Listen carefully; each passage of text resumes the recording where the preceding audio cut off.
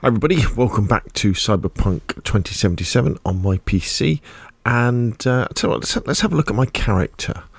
So this is my character here, and literally I've just started the game and yet my character is level 50.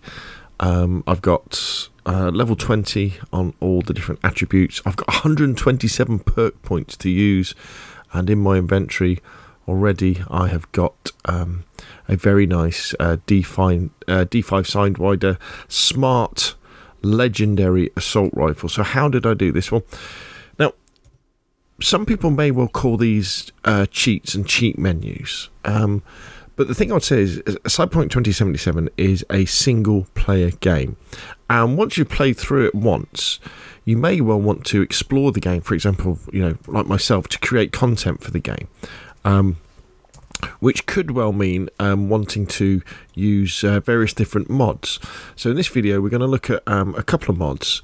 We're going to look at the simple menu, and we're going to look at the Respector, or I think it's called Respector mod as well. These are both Nexus mods, and what they allow you to do is basically to respec your character with Respector, and with the simple menu, to add things to your character so you can level them up, make them godlike and that sort of stuff. So what we'll do is I'll just quickly show you kind of what you can do with them, and kind of a simple way of how to use them, and then we'll look at kind of how to install them.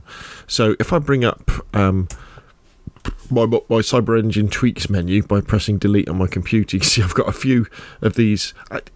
Is cheats the right word? I'm not sure. So let's take a look at simple menu first, which is over here, which is really cool. So, you know, to start off with, you can load and save configs. But if we click on items, for example, you can see straight here we have automatic ammo refill. So you can have that clicked, magazine or inventory. And then we have add items, so you can add money to your character, nice and easy.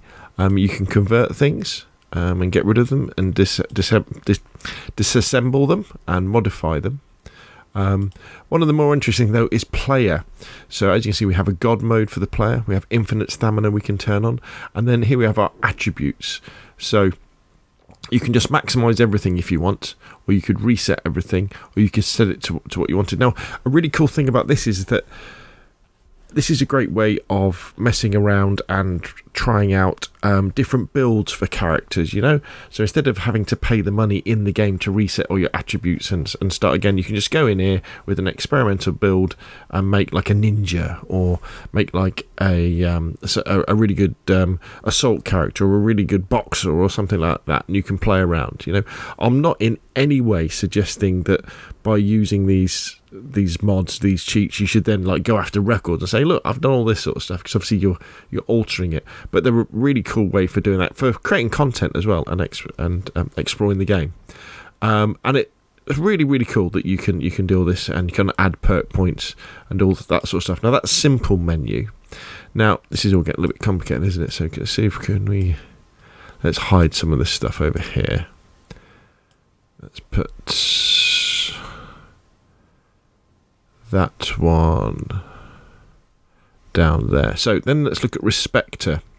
Now Respector really is based around being able to save and load specs or builds of characters. So you could have, like, you know, as I say, you know, a ninja build, or a assault build, or a boxer build, a stealth build, or you can do all sorts of things like that. So you can save things, and here we have the kind of the respec option. So again, you can reset your perks, you can reset your attributes. You can see what they are. So I could respec all those to kind of start again with the character and start to experiment. And then if you click quick tweaks, this is a really interesting one, because with quick tweaks, basically this enables you to, let's put it down here, add things to your character. Any of the stuff that's in the game you can add. So if, for example, I was to search for like Jackie, and then we've got, say, Jackie's arch, so his motorbike. If I click on that, we get another option comes up. Jackie's Arch is a vehicle bike. You don't own this, so I could just click that, and that is now in my garage, so I can call on that. If we close down that, there's some sort of quick options. We can click on Johnny, and if we wanted to add, what else have we got? Johnny's clothing, Johnny's shoes. We can click on that. We can quality legendary, and we can add them to our inventory. You know, how easy is that? And then you've also got, so there's his car. So let's add his car to our inventory. So now we can call on his car if we want to. But also you have quests. So for example, this is a different ending. Unlock secret ending, Johnny friend. So am I Johnny's friend? So as I've been playing the game, have we turned on the fact that, you know, through the choices I've made, Johnny friend? So you can switch that to yes. But as they say, you've got to be careful when you do things like this, because you could potentially create conflicts, and it may well crash the game when you do things like that. Now, quick tweaks is very, very powerful, but I would suggest that you use it in combination with the Cyberpunk wiki. Especially when it comes to things like assault rifles, because the assault rifles have lots of different names, and it can be a little bit difficult to figure out what you actually want. And I'll put links to all these in the description below the video. So, for example, let's choose a sniper rifle. So if you look at the sniper rifles, they've all got weird names. Overwatch is the one that Pan Am give you. Breakthrough, Tsunami Ashura, which is a smart sniper rifle. So if we go back to the game, Ashura it was called. Let's see if we can find it. Where are we? So what do they call it? Ashura, didn't they? Ashura. Here we go. Ashura military weapon smart sniper rifle. So if we click on that, quality is legendary. Add to inventory. So let's just close this down. Let's just go into the inventory. Let's go into our backpack. There it is. So there it is, the Ashura legendary sniper rifle. So I've just added it in. Now, funny enough, I haven't got the Smart Link cyberware installed yet, because literally this is a new character.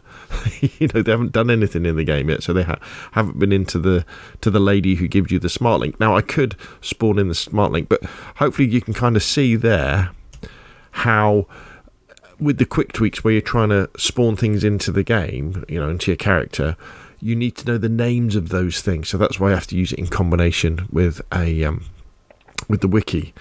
Okay, so hopefully that kind of gives you an idea of how powerful these... Okay, they're cheat menus, aren't they? How powerful these cheat menus are to help you, respec, to enjoy the game with different weapons, but really trying different builds out in the game, because we haven't got enough time, have we, to create different builds of all the different types of characters we should have.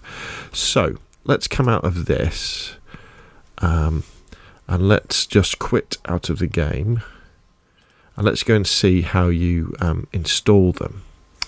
So, like most things to do with installing mods on Cyberpunk 2077, it revolves around Nexus mods, and I'd recommend you use the Vortex app, because it makes installing these mods incredibly easy. Now, I'll put a link in the description below the video to my video about how you make the Vortex app work with Cyberpunk 2077 if you haven't. But basically, Nexus Mods is the website that you go and you create an account, and their supported app is the Vortex app, which is free, and you link your accounts between the two, and then when you download these mods, you find, for example, the simple menu mod, and then you download the Vortex version of it. That will then automatically be pulled into your mods and automatically put into the game. And the beauty with Vortex is you can enable or disable mods. So when there's an update and maybe a mod stops working, you can disable it temporarily. When it gets updated, Vortex will download it automatically. So the kind of mods that you need, the main mod is the Cyber Engine Tweaks mod. And again, I'll put a link to that in the description below the video, and you can read, there's loads of things you can do with it. Cyber Engine Tweaks, and that allows the simple menu, cheat menu, to work. And there's the instructions on how you can use that. There's videos on how to use it, what you can actually do, all that sort of stuff. And then you've got the Respector mod there. And again, there's a description on what it can do, and how you could use it, and how you can how you can use it to try out different builds. And that's it, really. It is incredibly easy when you combine this, so you click the download on Vortex link. When you use it with Vortex, you just start up Cyberpunk 2077 again, and the mods will be there and they will be working, and you can tweak away to your heart's content. So hopefully you found that useful. If you have, hit like. If you want to see more of the same, please subscribe, and I will of course see you again soon.